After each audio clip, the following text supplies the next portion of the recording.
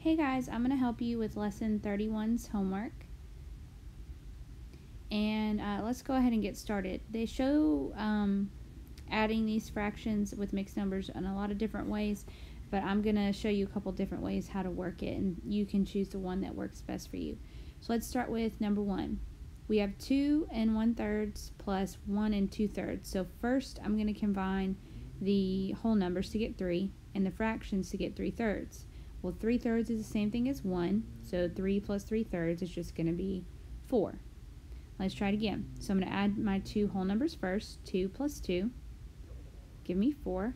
I'll show you in another color. I'm going to add 2/5 and 2/5 to give me 4/5. So my answer is 4 4/5. Let's try it again on this last one, or on C for number 1. Going to zoom back in. We have 3 3/8 plus 1 5/8, so 3 plus 1 is 4, and 3/8 plus 5/8 is going to be 8/8. Well, 4 8/8, 8/8 is the same thing as a whole, so 4 plus a whole will just give you the whole number of 5. Okay, let's move on to the second part. Now here it says you have to use a number line to show your work. I'm not going to make you do that. If your teacher does, please draw one, but I'm going to cross that out. And let's solve this first one.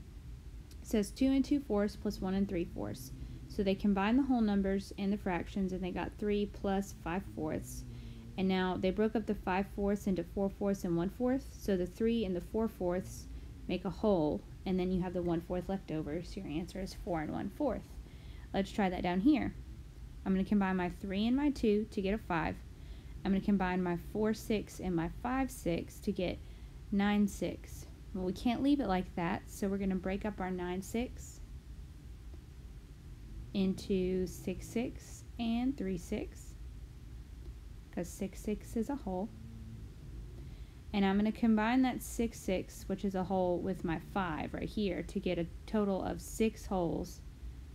And then we have 3 6 left over. So it'll be 6 and 3 6. Okay, C says 1 9/12 plus 1 7/12. So 1 and the 1 will give you 2, and the 9/12 and 7/12 will give you 16/12. So I'm going to break up that 16/12. I'm running out of space, but I'll put 12/12, which is the same as the whole. And then 4/12 would be left over. So the 2 and the 12/12 will give you 3, and then we'll have 3 and 4/12. Alright, let's go to the next one. And again, this is asking you to use a way that you may or may not have been shown. Oops. With the arrows, you don't have to do all that mess. Just pick a way that makes sense to you as long as you're adding them up. So here, we're just going to cross out that arrow method. And we're going to cross out that whole first one. We're not going to worry about it. And we're going to go ahead and cross out C and A of 4, because those are denominators we're not supposed to work with. Okay, so let's do B. 2 7/8 plus 3 4/8. So I'm going to combine my whole numbers first. 2 and 3 will give me 5. And then 7/8 plus 4/8 will actually end up giving me 11/8. So my answer is 5 and 11/8, but that 11/8 is a fraction greater than 1, so we're going to change it. 11/8 can be broken down into 8/8 and 3/8. Well, that 8/8 is the same thing as a whole, and I'm going to combine it with the 5 to get 6 wholes. And what's left over is 3/8, so it'll be 6 and 3/8.